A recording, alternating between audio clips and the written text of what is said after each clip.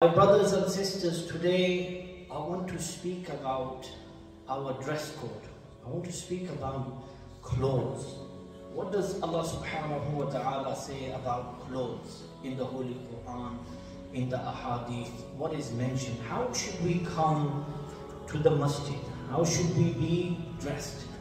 If King Charles was to invite us, okay, you're going to be OBE, you're going to be MBE, how will we go to King Charles? My brothers, Allah subhanahu wa ta'ala is the King of all kings. Maliki yawmiddin. You are in the house of Maliki yawmiddin, the master of the day of judgment. The scholars, they say, Allah Rabbul Alameen, He is the King of this world too. He is the master of this world too. The scholars, they say, in this world, there are many masters, there are many kings, but in the hereafter, there's only going to be one master, and that is Allah subhanahu wa ta'ala. My brothers, when we go to school, we have our uniform, or when we go work, there's a certain dress code. We go to weddings, we go prepared. But sometimes what happens is, we get lazy and we come to the masjid with our nighties on. Even if you look at the Kaaba, there's a ghilaf on the Kaaba. To be covered, this is a sign of honor, sign of sharaf. But if you're going to come to the masjid, and especially if your private parts are going to be exposed, this is not a sign of honor. For your clothes to come off, this is a sign of immodesty, and this is a type of immodesty and also humiliation as well. So my brothers, with regards to the preconditions of salah, they are outside prayer, but the validity of our prayer depends on them. One precondition of salah is for your body to be clean, your clothes to be clean, the place where you are praying, that has to be clean as well. One precondition is it has to be time for prayer. You have to be facing Qibla. You have to have the right intention for the right prayer. Some people, they say takbir-e-tahrima, they add this in the precondition. Some add the takbir-e-tahrima, the first takbir in the obligatory acts in salah. My brothers, one precondition of salah is that your sitter, your private parts, they have to be hidden. So for women, their hands, their feet, their face, they are not in their sitter. But apart from that, they have to be covered. And for men, according to Imam Abu Hanifa, under our belly button and this kneecap, it is also included. So this has to be covered. So what is happening, my brothers? Why am I speaking about this? I don't see it because I'm facing the wall here. There's no one ahead of me. But there's some brothers in front of them. There are brothers who have tight jeans on, and when they go into ruku, when they go into sajda, what happens? The place where the sun doesn't shine is exposed before them. And these brothers don't want to see someone else's backside. So this is why I'm speaking about this. This is part of the preconditions of salah. It is shart in your salah. Your private parts, they have to be hidden. Also, apart from this, even to wear a hat, my brothers, the brothers that are not wearing a hat at this time, to wear a hat is sunnat-e muakkada in salah, according to Imam Abu Hanifa. You are following the Prophet sallallahu alaihi wasallam. And the scholars, they say, if there are hats near you, and even then you don't wear a hat, then you are going against the sunnah. You are opposing the Prophet sallallahu alaihi wasallam. Okay, if there's a problem, you can't wear a hat, then it's not disliked. But just out of laziness, you don't want to wear a hat, you don't want to spoil your fancy hair style, or you've combed your hair, you don't want to spoil that, then, if there's no reason, then this is makruh. I'll give you one proof that our beloved Prophet sallallahu alaihi wasallam used to keep his blessed head covered, especially during prayers, and even apart from that. Prophet sallallahu alaihi wasallam, he was talking about the rank of the martyrs, and he looked up at their rank is going to be so high. وَرَفَعَ رَسُولُ اللَّهِ صَلَّى اللَّهُ عَلَيْهِ وَسَلَّمَ رَأْسَهُ حَتَّى وَقَعَتْ قَلَنْسُوَتُهُ. This qalansuwa is a hat in Arabic. So Prophet sallallahu alayhi wa sallam raised his blessed head and his hat fell to the floor. So my brothers, this is from among the preconditions of salah, to cover your private parts in salah. So let's look at what the Quran says about clothes. What happened, what do we learn from the story of Adam alayhi salam and our mother Hawa? Allah subhanahu wa ta'ala, He says, وَلَقَدْ خَلَقْنَاكُمْ, that I created you all. So the Mufassirin, they say Allah subhanahu wa ta'ala created Adam alayhi salam. And then we all come from Adam alayhi salam. So Allah subhanahu wa ta'ala, He mentions the story when the angels, they were told to do sajda to Adam alayhi salam. Iblis didn't do sajda. And remember, Iblis wasn't an angel. This is in the Quran. He was from the jinn. He didn't do sajda. So he was asked, so what prevented you from doing sajda when you were ordered? He said, I am better than him. You created me from fire and you created him from muddy, from the earth. So Iblis was told, okay, you can't be in heaven and exercising kibr and pride, so leave. فَخْرُجْ إِنَّكَ مِنَ الصَّاغِرِينَ. Allah subhanahu wa ta'ala, He said that you are humiliated. قَالَ أَنظِرْنِي إِلَىٰ يَوْمِ يُبْعَثُونَ. So He said, give me time until the day people are resurrected. So Allah subhanahu wa ta'ala said, you have this time. So He then says that, look, I've been thrown out of heaven, and because of all this, I'm going to come in front of these humans. I'm going to attack them from the back. I'm going to attack them from their right, from their left as well. وَلَا تَجِدُ أَكْثَرَهُمْ شَاكِرِينَ. You won't find most of them being grateful to you. So Allah subhanahu wa ta'ala, He said to him, أُخْرُجْ مِنْهَا مَذْءُومًا مَدْحُورًا. Get out of here in a bad state, being accursed. And whoever follows you, I will fill Jahannam with all of you.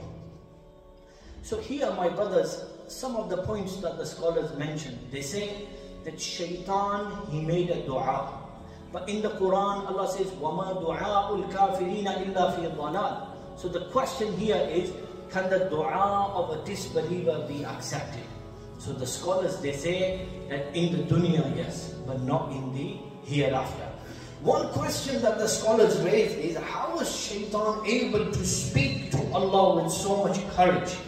The scholars, they say that due to becoming accursed, there was a veil in front of him, and this hid the greatness of Allah subhanahu wa ta'ala for him. And this is why he was able to talk like this.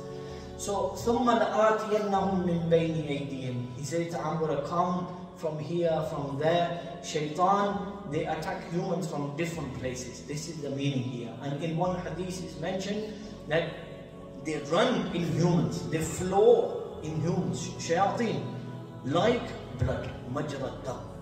So let's continue with this story. وَيَا آدَمُ اسْكُنْ أَنْتَ وَزَوْجُكَ الْجَنَّةَ. Allah subhanahu wa ta'ala, He says to Adam alayhi salam that you and your wife, you stay in heaven. فَكُلَا مِنْ حَيْثُ شِئْتُمَا. You can eat from wherever. وَلَا تَقْرَبَا هَذِهِ الشَّجَرَةَ فَتَكُونَ مِنَ الظَّالِمِينَ. Don't go near this tree. So here, Adam alayhi salam, he was given the names of different things, qualities, specialities, effect of them, what's harmful, what's beneficial, the creation. And Adam alayhi salam knew the names of all these. So Allah subhanahu wa ta'ala, He told the angels, وَإِذْ قَالَ رَبُّكَ لِلْمَلَائِكَةِ إِنِّي جَاعِلٌ فِي الْأَرْضِ خَلِيفَةً. But what did the angels say? They said they were against the invention of humans. They actually, before humans existed, the angels thought that they were the greatest creation of Allah subhanahu wa ta'ala. And they knew about blood spilling from Lawh Mahfuz. Or because the jinn, they were spilling blood already. So here there's a big message for us here that look, Allah subhanahu wa ta'ala, He was talking to the angels. What is this? So the scholars, they say, this is to educate us, to consult as well with those that are under us. Or Allah subhanahu wa ta'ala wanted to see the response of the angels. So remember this sajda that the angels did, it was not sajda of worship, it was sajda of respect. Sajda of worship is only allowed to Allah subhanahu wa ta'ala. Even we learn from the story of Yusuf alayhi salam, when he saw the 11 stars, the sun, the moon prostrating, they did that. 11 brothers were the 11 stars. And the sun and the moon, that was basically his stepmom and his father. So this was also sajda of respect. But in this sharia, even sajda of respect is not allowed. Once Prophet sallallahu alaihi wasallam, the Sahaba were there, and this camel was coming running towards the Prophet sallallahu alaihi wasallam, and the Sahaba, they got worried that what is this gonna do? And this camel came and it did sajda to the Prophet sallallahu alaihi wasallam. And the Prophet sallallahu alaihi wasallam, the Sahaba, they said, we are more worthy of doing sajda to you. Prophet sallallahu alaihi wasallam said, no, this is not allowed. So also we learn that Shaitan, for many years, he was in the obedience of Allah subhanahu wa ta'ala, but look what happened. So this is why we should always pray for Khatima bil Iman. This is a beautiful dua that we make when someone passes away. Allahumma man ahyaytahu minna fa ahyihi ala al-Islam wa man tawaffaytahu minna fa tawaffahu ala al-Iman. So we are praying that, Ya Allah, allow us to live as Muslims and grant us death upon Iman as well. So let's continue with this, with these verses from Surah A'raf. What happened? فَوَسْوَسَ لَهُمَ الشَّيْطَانُ. Shaitan, he whispered. And what did he do? And what happened because of this? The clothes of Adam alayhi salam and our mother Hawa, they came off. And they were looking at each other's private parts. وَقَالَ مَا نَهَاكُمَا رَبُّكُمَا.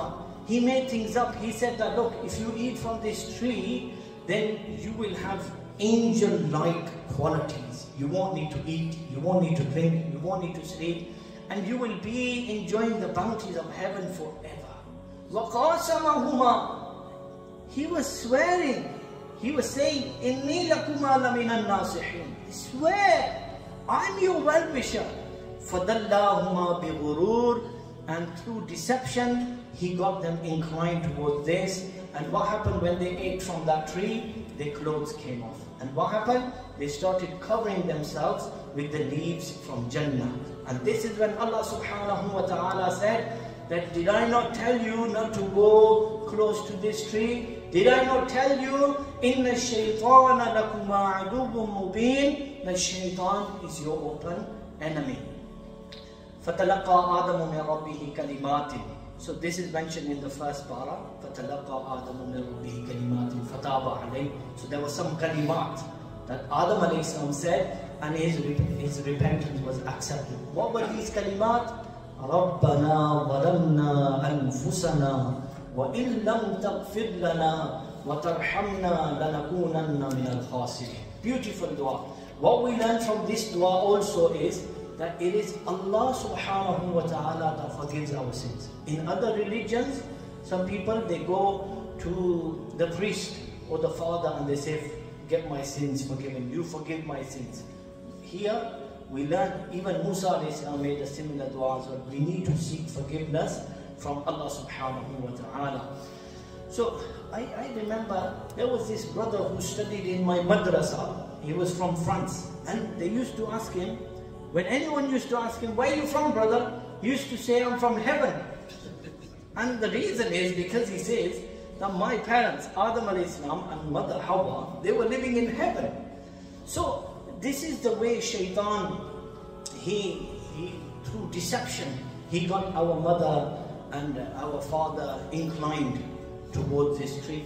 You probably heard the hadith that Adam alayhi salam and Musa alayhi salam, they had this discussion, and Musa alayhi salam says, you are the father of mankind, and we were living in heaven, we should have been living in heaven, and what did you do? And Adam alayhi salam, he says that you are Kalimullah, Allah blessed you, Allah subhanahu wa ta'ala directly communicated. But Adam alayhi salam, he says that look, this is what Allah subhanahu wa ta'ala, whatever He wills, this is the maslihat of Allah, this is hikmat of Allah, this is all written, and this happened. So, how was Shaitan able to communicate with Adam alayhi salam if he was exiled from heaven? The scholars, they say either whisper, waswasa, or he came in different form. He came in the form of a snake maybe. So this is all mentioned. Allah subhanahu wa ta'ala, He said, okay, once Adam alayhi salam and our mother Hawa, they ate, that's it, okay, you go now, you're going to the dunya and you're going to be enemies of one another. And look, they didn't take long, did they? It was the son of Adam alayhi salam, he killed his brother. Yeah. So we see this in the dunya, we have enemies. وَلَكُمْ فِي الْأَرْضِ مُسْتَقَرٌ وَمَتَاعٌ إِلَىٰ حِينٍ. You're going to live in this dunya, you're going to be here and you're going to benefit for a certain time. قَالَ فِيهَا تَحْيَوْنَ وَفِيهَا تَمُوتُونَ وَمِنْهَا تُخْرَجُونَ. You're going to live here, you're going to die here, and you're going to come out of this, you're going to come out. Similar to the verse, مِنْهَا خَلَقْنَاكُمْ وَفِيهَا نُعِيدُكُمْ وَمِنْهَا نُخْرِجُكُم تَارَةً أُخْرَى. You're going to come out of this earth as well. So my brothers, what we learn from this story is that for clothes to be taken away from you, this is a sign of humiliation. So we need to cover ourselves. This is a sign of honor. Like the Kaaba. The Kaaba has a ghilaf over it. We need to make sure that we cover ourselves. Especially when we come to the masjid, we shouldn't be dressed in such a way that we go down to ruku, we go down in sajda, and our sitter, our backside opens up. Allah subhanahu wa ta'ala, He says, Ya bani Adama, qad anzalna alaykum libasa. Allah subhanahu wa ta'ala, He says, O sons of Adam, we've sent down libas, clothes. And through these clothes, what happens is, you are able to cover yourselves and you are able to adorn yourselves. وَلِبَاسُ التَّقْوَى ذَلِكَ خَيْرٌ. And the libas, the clothing of taqwa, this is the best. Then Allah subhanahu wa ta'ala also says, Ya bani Adama, la yaftinannakum ash-shaytan. Make sure that shaitan, he doesn't go on to mislead you. Kama akhraja abawaykum min al-jannati. Like he took your parents out of Jannah. Yanzi'u anhuma libasahuma. He took their clothes off. لِيُرِيَهُمَا سَوْآتِهِمَا. They were looking at each other's private parts. إِنَّهُ يَرَاكُمْ هُوَ وَقَبِيلُهُ مِنْ حَيْثُ لَا تَرَوْنَهُمْ. They see you, the shayateen, they see you from different places, but you don't see them. إِنَّا جَعَلْنَا الشَّيَاطِينَ أَوْلِيَاءَ لِلَّذِينَ لَا يُؤْمِنُونَ. We made shayateen the friends of the disbelievers. Here, the next verse, Allah subhanahu wa ta'ala, He says that when they do some immodesty, they say that we found our forefathers doing this. Now, if you found your forefathers doing something, it doesn't mean that it's permissible now. Allah subhanahu wa ta'ala says in verse 31, Ya bani Adama, khudhu zinatakum inda kulli masjid. So we're talking about clothes here. This is the verse. Allah subhanahu wa ta'ala says, O sons of Adam, take your zina, take your adornment at the time of masjid, at the time of namaz. This is what's meant here, at the time of namaz. And eat and drink and don't go over the top. Allah Rabbul Alameen, He doesn't like people that do israf. So here, from these verses, we learn the benefits of clothes here. And the first attack of shaitan was to take the clothes of humans. And today, similar is happening. After Iman, the first obligation is to hide our private parts. I remember my teacher, whenever he used to be sunny, he used to say, I wish it doesn't be hot. Because what's going to happen when it's going to be hot? People are going to take their clothes off. But when it's cold, people, they cover themselves. Prophet sallallahu alayhi wa sallam said, when you wear clothes, praise Allah. Praise Allah subhanahu wa ta'ala. for giving you these clothes through which you conceal yourselves and you adorn yourselves. And when you get new clothes, gift your old clothes to the needy. And if you do this, inshallah, Allah ki panah mein aa jayenge. You will be in the responsibility of Allah subhanahu wa ta'ala. Some of these philosophers, they say that humans, they were initially naked and then they invented clothes. This is not true. Clothes of piety, وَلِبَاسُ التَّقْوَى ذَلِكَ خَيْرٌ. Clothes of piety, they are the best. Allah subhanahu wa ta'ala says. So this is fearing Allah subhanahu wa ta'ala, fearing the disobedience of Allah, performing good deeds that conceal our faults and our weakness. So when we wear clothes, we need to make sure that our clothes, they shouldn't be tight, we shouldn't be boasting, we shouldn't be proud, we should be humble, and we should especially try to follow the sunnah of the Prophet sallallahu alaihi wasallam. And regarding shaitan, this is something that they have this power, that the shayateen, they can see us, but we can't see them. But remember, we have one power as well. And what is that? Repentance. If we go and we repent to Allah subhanahu wa ta'ala, if we make istighfar, Allah Rabbul Alameen, He will forgive our sins. So Allah subhanahu wa ta'ala, He says that وَإِذَا فَعَلُوا فَاحِشَةً. So what's meant by this is, what's this immodest act? The disbelievers, they used to do tawaf being naked. And they used to say, we found our predecessors doing tawaf like this. And this is what the men used to do during the day, and the women, they used to do tawaf at night. So Allah subhanahu wa ta'ala, He says, say to them, قُلْ إِنَّ اللَّهَ لَا يَأْمُرُ بِالْفَحْشَاءِ. Verily Allah doesn't order this immodesty, fahsha, these shameful acts. So regarding clothes, it's mentioned that even our beloved Prophet sallallahu alaihi wasallam, he used to wear this beautiful cloak, which was worth 1,000 dirhams. Imam Abu Hanifa, Hazrat Hassan radiallahu anhu, all these predecessors of ours, they used to wear beautiful clothes, and they used to say, Inna Allah Jameel yuhibbul Jamal. Verily Allah is Jameel and He loves Jamal, He loves beauty.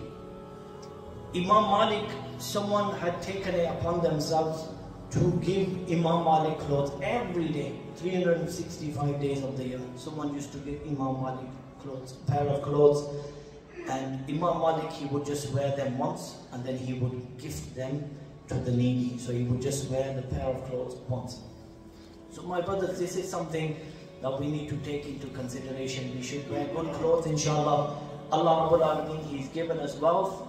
We should be able to see them as well. So if Allah's given us wealth and we wear decent clothes, this is a form of shukr as well. This is us basically thanking Allah subhanahu wa ta'ala. Allah's given us, but even then, you know, we're not wearing decent clothes, and this is like a type of nashukri. This is a type of ungratefulness to Allah subhanahu wa ta'ala. So this is something that we need to remember, especially in the masjid, my brothers. We need to make sure that we are following the commandments of Islam, and we need to make sure that we wear decent clothes. I know some brothers, they keep in their car, they keep a jai namaz, sajjada, yeah? You need to come to the masjid, keep a jubbah as well. There's these jubbahs, thobe, mashallah, they don't even get creased as well. The kapra is so good. So if you can have like a jubbah in your car, that will be wonderful, inshallah. Or else what's going to happen, you're going to come to the masjid. One of the brothers was saying, I see brothers reading namaz and they've got both of their hands, they're putting their pants up. They're putting their pants up. Yeah? If you're going to be in namaz and you're going to be doing amal al-kathir, this is amal al-kathir when you're using two hands. If someone looks at you, they're going to be thinking that you're not in namaz. So we won't be worried about this if we've got a thobe in our car as well, if we wear this at the time of namaz. When we come to the masjid, we should wear decent clothes, my brothers. We shouldn't wear those clothes, we shouldn't be coming in our 90s, we shouldn't be wearing those clothes that we don't go outside in, or we don't go to someone's house in. For example, one sheikh, he mentions that we had to go after Fajr to someone's house, and one of the brothers that was accompanying us, he said that, okay, hold on, let me change my clothes. So the Shaykh said, you can read namaz in them clothes, but you can't go to someone's house in those clothes. That shouldn't be the case. This is this light. So Allah subhanahu wa ta'ala is quickly finishing with the last verse. Allah subhanahu wa ta'ala, He says that, Ya bani Adam khudu zinatakum inda kulli masjid. O sons of Adam, take your adornment at the time of namaz. Wear good clothes. وَكُلُوا وَاشْرَبُوا وَلَا تُسْرِفُوا. Allah then says that eat and drink, but don't go over the top. This was because before Islam, the Arabs, they saw it to be sin to eat good food and to drink good drinks during the days of Hajj. So this is why Allah subhanahu wa ta'ala says, no, you can eat and you can drink. But even when it comes to eating, to eat that much food that will keep you alive, that is first. To eat until you're full up, this is mubah, it's permissible.